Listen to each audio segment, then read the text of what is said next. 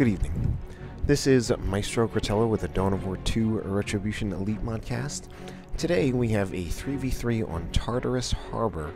Our first player today is the Killing Tree, playing as the Space Marine Apothecary. We've got a Legion of the Damned Apothecary right here. Apothecary is a healing commander, has a targeted heal, a passive health regeneration aura, can get an even better health regeneration aura if you use if you get the armor of the Apothecarian. And you know what? These days he actually is a pretty good fighter, even though I've normally said that he's not such a great fighter. He's getting better. Next up, we've got Deckard disappearing. Deckard Kane playing as the Force Commander. The Force Commander is a tanking melee hero. Starts out with a bolt pistol and chainsword. He's got a variety of other weapons. Mostly just runs and tanks and hits things. And yeah, that's mostly what he does. Next up, we've got Che1349. I think it's Che. Some people say Chell. Hard to tell whether that's an L or a 1, and I'd prefer to say Che instead of Chell. It sounds cooler. He is playing as the Lord General. Also got one of those new elite custom schemes. I don't remember which one this is. But the Lord General is the only hero who is a squad. He has a stormtrooper retinue that can reinforce out on the field, and he has a lot of abilities that can buff his troops. Next up, on the other team, we've got Jimmy Rustles playing as a Techmarine. Something about these yellow color schemes on the Techmarine that seems funny. This is the Imperial Fist custom scheme that's new in the recent version of Elite. Techmarine is a ranged hero. Starts out that way. You can get an axe later on. He's really good at supporting vehicles as well as, well, armies, period, especially with relay beacons and turrets. Next up, we've got johnsoul playing as the Inquisitor, also using one of the new elite schemes. I forget which this one is as well, but I will learn it eventually. The Inquisitor is a spellcasting and disabling hero. She can also become a tanking melee hero in certain war gears. And finally, we've got another Lord General. This one played by Lino. He's another Lord General. So then, looks like we've got Imperial Guard versus Imperial Guard in one lane. And actually, johnsoul, let's see, johnsoul, I thought johnsoul was in the middle.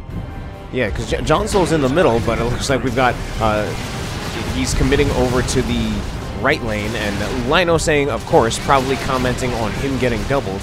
Switching over to the grenade launcher on his Lord General, but he's gonna bleed a lot, letting the models on his Lord General die. Ooh, 25 requisition. I think that's been changed. I believe before the requisition cost to reinforce Lord General models, sounds so weird, was 30 requisition. But that is kind of a lot of requisition for how good those models aren't. Those extra models that the Lord General has, they're not that powerful, although they do give him a lot of staying power. So what you're really paying for is the staying power, since you can reinforce right out on the field. Sniper scouts in the building, and one tactical marine model goes down for the Apothecary. I actually like to get snipers a lot against the Apothecary. It's one of the only, probably the only commander in the game where I will not feel guilty about going double snipers against, just because snipers are so powerful. But the Apothecary also just has so much capability to resist damage with snipers.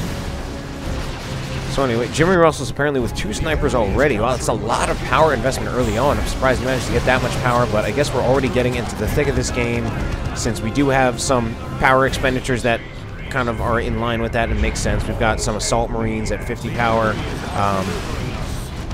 johnsoul with some Catachan Devils, as well as, well, mostly the Catachan Devils. He's got a Sentinel Stomp. So we're seeing power purchase anywhere between 40 and 70 from many of the players right now. Che right here, I feel like somewhat surprisingly getting pushed back against Lino. If anything, I feel like Che should have the advantage because he actually has a Sentinel. It's really surprising to see Lino not have a Sentinel. But he does have a heavy weapon team, so that will prevent the Guardsmen from doing a whole lot. Also limits how far the Sentinel can move, and the Sentinel can't really approach. And Che doesn't have 2 Sentinels, so he's not going to overpower. He's not really going to overpower the heavy weapon team the way he would if he had 2 Sentinels.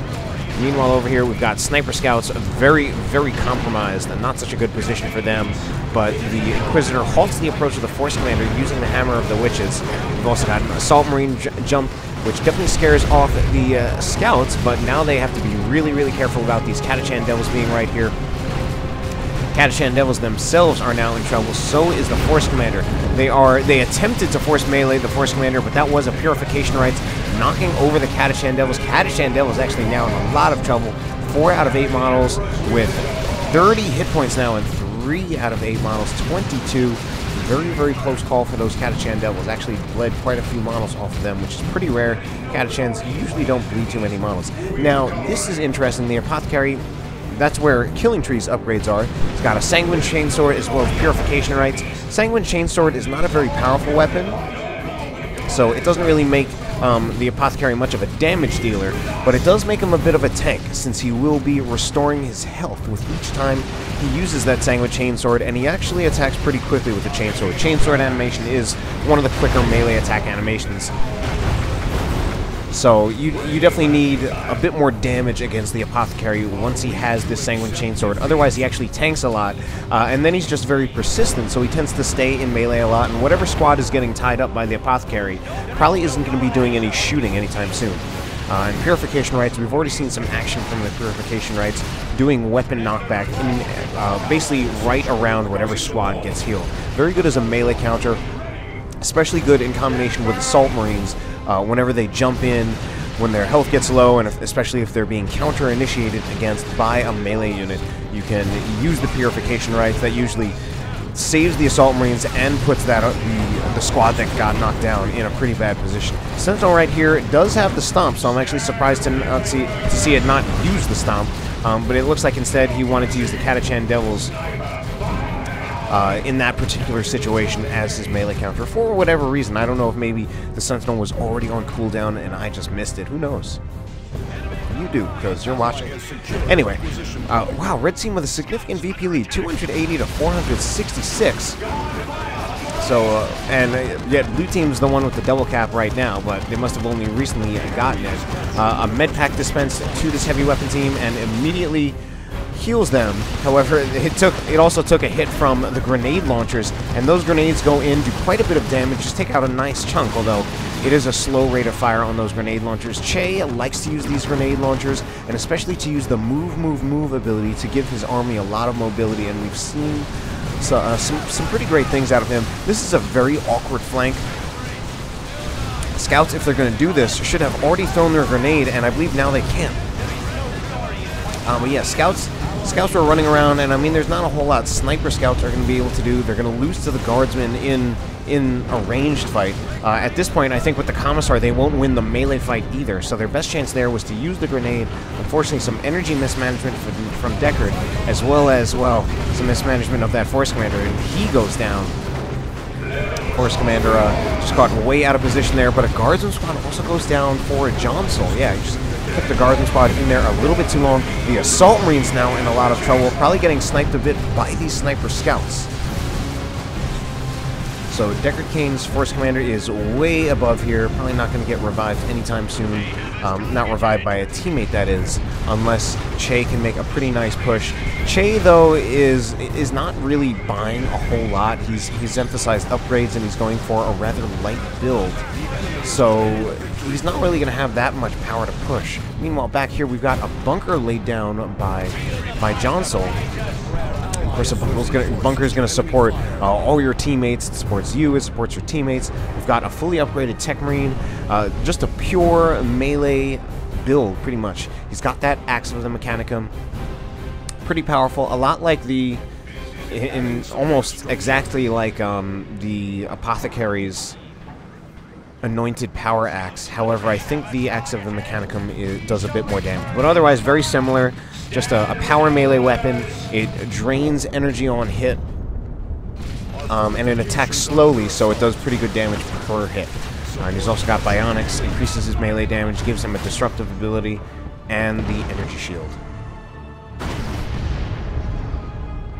So Auto-Captain Heavy Weapon Team right here, and it looks like we had an incendiary shell down from those artillery spotters. Meanwhile, as I'm sure you've noticed, we've got many new unit portraits, new guardsman portrait, new artillery spotters portrait, as well as a new heavy weapon team portrait.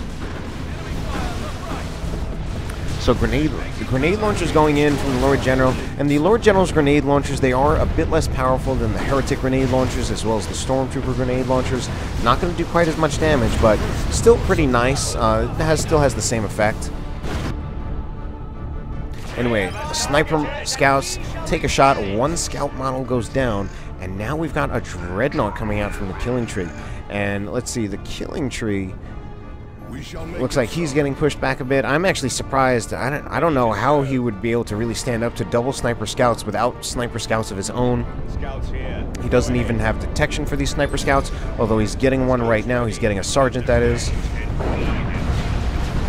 Meanwhile, although this autocannon is taking shots, the missile launcher Sentinel is taking shots and winning quite handily at range. We need to be very careful, though. It looks like Che is now getting doubled, but we've got Deckard Cain in to support. Che now needs to move back with the Guardsman. I mean, the Sentinel, maybe he should keep that out, but he wants to keep the Guardsman in to support Deckard. As it is, it looks like the Sentinel might go down, maybe a sniper hit. Yes, the sniper hit takes out that Sentinel, so a loss for Johnsoul, losing his Sentinel. And Johnsoul went in there for the double, but then he ended up finding himself doubled, since Lino backed off, and I think Che eventually came back in. Meanwhile, back here, we've got a Dreadnought out for the Killing Tree. It has been threatened quite a bit by this missile launcher attack squad from Jimmy Rustles, but look at this Apothecary. Pretty much can't really, like, those attacks aren't going to be able to do a whole lot with the Apothecary chasing him down, especially with the Apothecary pretty much just at full health and just managing to stay alive, because he'll restore health with every hit. Even on the bolt pistol shots, he'll restore some health. So only missing an armor warrior, so he still has 600 health, so it's tough to call him tanky at 600 health, but in a way he actually kind of is. We actually saw a shotgun blast on the Tactical Marines. Whoa! I think that was, that's going to be the end of the Tactical Marines. That was pretty unbelievable. So I think, I don't know, because I saw the shotgun blast and I was about to say it would have been better for him to use Old Reliable. That's better on retreat. I don't know whether he used Old Reliable or maybe it was these Assault Kit Stormtroopers used a grenade. You know, we've got some Castricans already out for Che. Not only Castricans, we've got double Castricans as well as a Lehman Russ. And, I mean, he pretty much just rushed to Tier 3.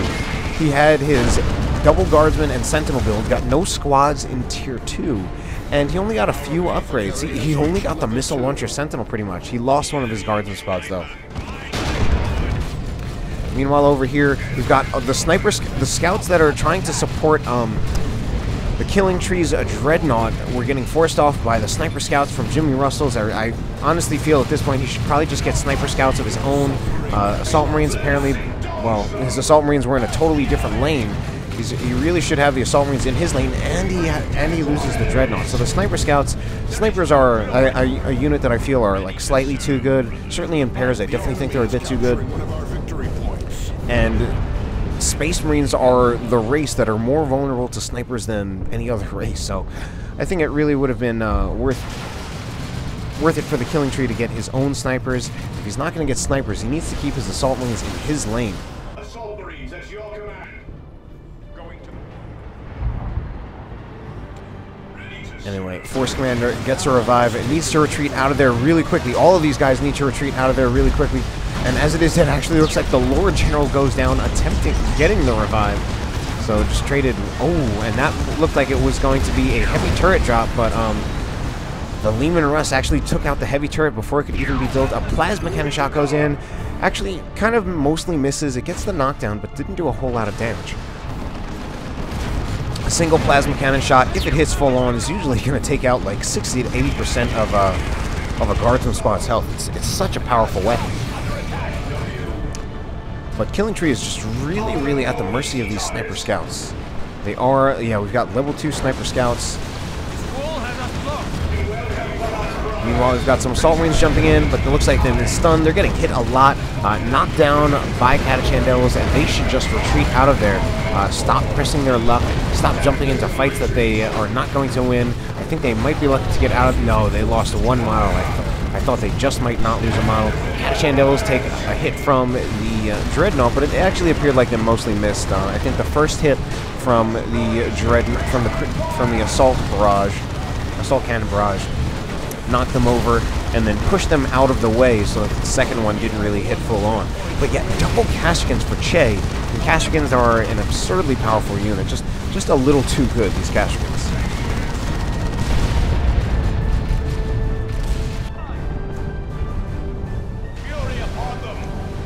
Meanwhile, we've got Sniper Scouts attempting to take the Imperial Guard bunker, and they do not only attempt, they actually manage to take it. But wow, they are getting absolutely murdered because we have double Sniper Scouts. Sniper Scouts do count as anti-garrison. Will this Sniper Scout go down? This is Deckard's single Sniper Scout. Does he even make the attempt? Meanwhile, Catachan Devil's in a lot of trouble. Get out of there with 1 hit point. Lucky Catachan Devil's getting out alive with 1 hit point. Melta Stormtroopers getting hit a lot as well. Those Stormtroopers look kind of funny with that particular custom scheme for the Imperial Guard. Meanwhile, over here, I imagine we still have the heavy weapon team taking some shots. We've also got a plasma cannon devastator. Must have scared off the Lord General, attempting to cap. But the blue team now with a massive deficit. Oh my god, where did that deficit come from? 99 to 434.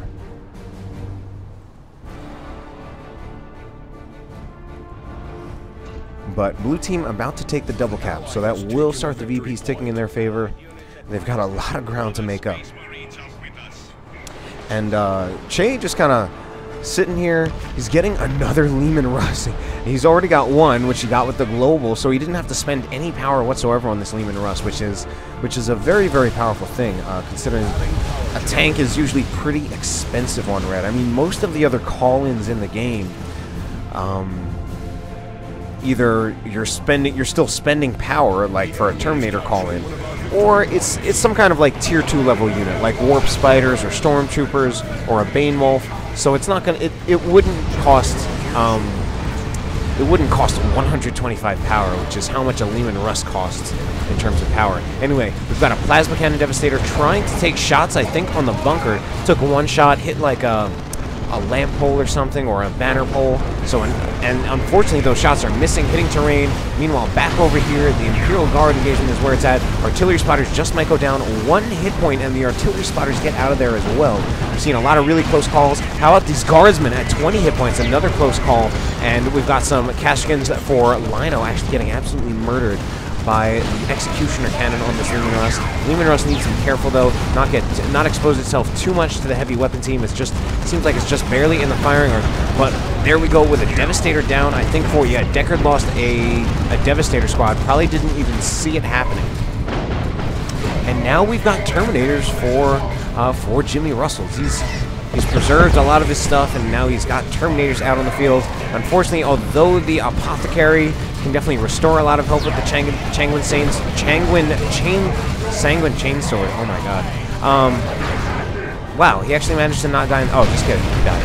But yeah, the Terminators in melee are definitely going to do enough melee damage to basically just out-damage the health regeneration of the Apothecary using the Sanguine Chainsword. My god, that is a mouthful. Say that 5 times fast. And the bunker goes down from another plasma cannon shot. Managed to find a better angle, I assume. So the bunker goes down.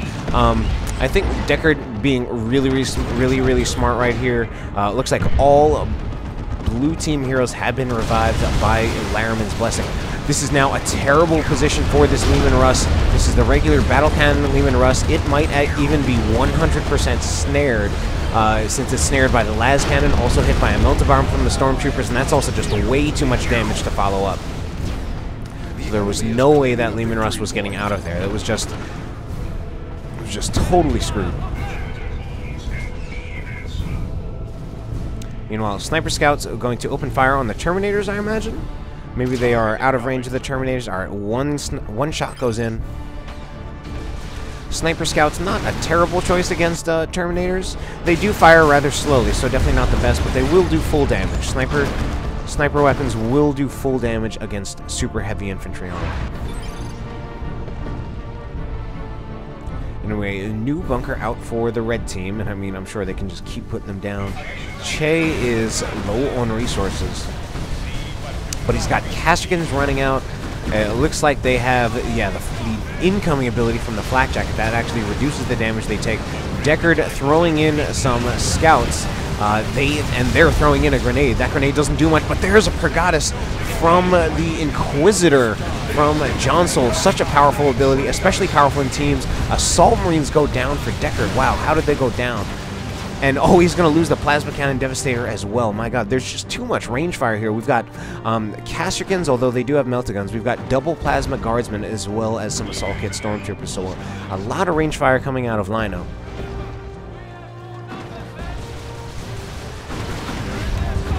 Looks like Che may be about to answer back with his double Castricans, but they might be walking through a smoke shell.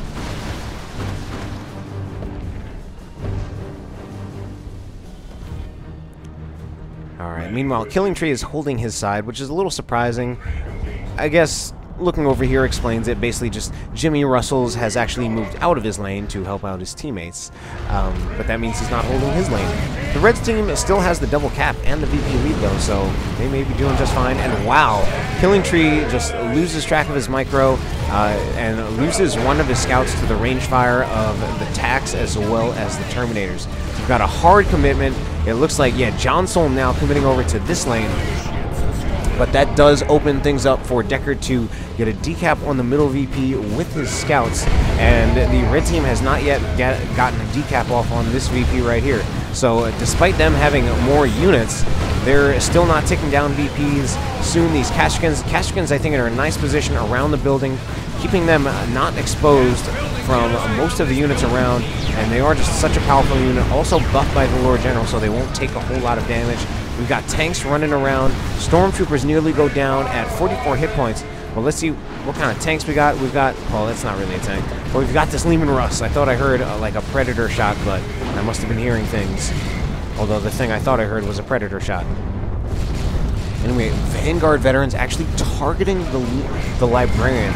They could even go for the Terminators, and they would do a lot of damage to the Terminators. But I think he may have wanted to try to count on like seeing if he could actually get a wipe on the Librarian entirely. Meanwhile, oh, I missed an orbital, really?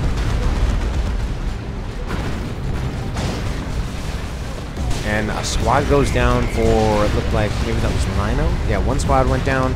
Here we're gonna have another creeping barrage, just knocking units off the point, and it looks like, wow, I'd be surprised. Oh, heavy weapon team! I thought it was gonna die just from all the range fire that was here, but as soon as it came out, it actually got reinforced by the bunker, so it was fine. Las Cannon Devastator needs to get the hell out of there. Yeah, lucky to not lose a model though. Anyway, blue team now taking the middle VP, so that'll give them double cap for a little bit. I don't know why the red team not getting the cap back on this VP right here when now, oh, and here we go with a rocket run, missing nukes by looking at VPs, but I did catch that tax squad getting wiped right there. So one tax squad down for, yeah, Jimmy Rustles lost his missile tax squad, did have a sergeant I believe, and probably had a few levels. Plasma cannon shot going in, these Catachandels in huge pain despite not losing any models. One more shot gonna go in and takes out the bunker again. So another bunker down. Very nice to have something like a Plasma Cannon Devastator as an anti-bunker tool.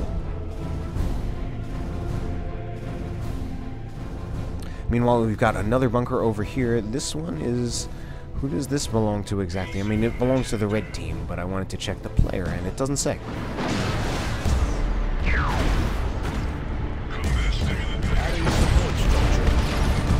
Anyway, we've got a Lehman Russ now going in. That heavy weapon team is going to be in a lot of trouble. Yeah, needs to retreat out of there. One of the Lehman Russes has been judged, so if the Inquisitor is still around, ooh, this is now a little bit tricky.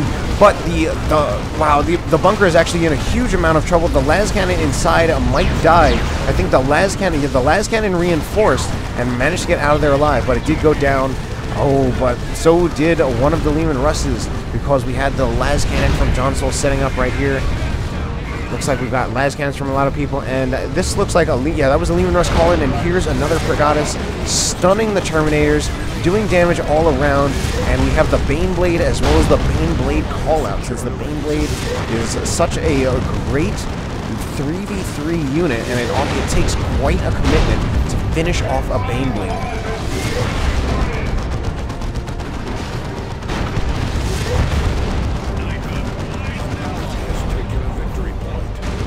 So some recent changes to the Baneblade. There were some recent changes, and I'm kind of going off memory here, but I believe the heavy bolters on the sides, as well as probably the heavy bolter on the front as well, were actually buffed, while I think maybe the main cannon was nerfed. Pretty sure the heavy bolters were buffed though. Alright. We've got a las cannon predator right here. Took out quite a chunk out of the Land Raider self. Let's see if it can take another shot, but it seems to be targeting other things, so it doesn't shoot the Land Raider anymore. Meanwhile, it looked like the Techmarine did a little force melee on the Land Raider Redeemer.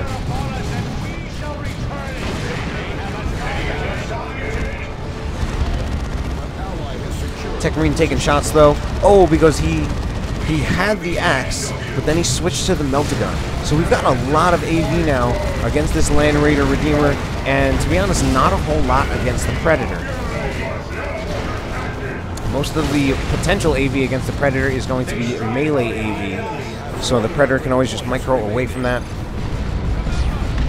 Meanwhile, a Whirlwind artillery tank completely fails to disrupt and knock over these Stormtroopers. So Stormtroopers manage to get the decap, and now the VPs are suddenly very, very even. 72 to 94. Stormtroopers nearly dying, as well as a Force Commander getting hit by a las cannon. The Baneblade, and now in the middle, does get snared, I think, by some Melta Stormtroopers, maybe? I didn't even see what snared it. But here's a Brigadis again, stunning some more of these squads. And right now it's kind of a fight and stalemate over the middle. Both the red team has the right side, the blue team has the left. Red team now getting the middle, but how long can that Inquisitor stay alive? Might be able to use Inquisitorial Mandate, and it looks like she used Inquisitorial Mandate just to run out of there. I think she should run out of there and retreat, since she's not going to achieve much else there. She's just kind of running in weird places, and Inquisitor goes down, not actually terribly surprisingly. Baneblade now in a little bit of trouble, I think. Yeah, I mean, more than I think. It's in trouble. It needs support. It's now getting chased by Vanguard veterans as well as Terminators. They are taking damage, but I mean, a bigger loss to lose an entire Baneblade than to use a Terminator or a Vanguard model. Now getting the repairs, the Vanguards as well as the Terminators just trying to melee right through it. Can they do it? There's also not a heavy turret. That's a Vanquisher Lehman Russ, and this Baneblade, it goes down from the Vanquisher Lehman Russ. Vanquisher Lehman Russ out of Che. Good call getting that Vanquisher. It was able to shoot from pretty long range as well as do some extra damage. So, wow, that Baneblade did not last long.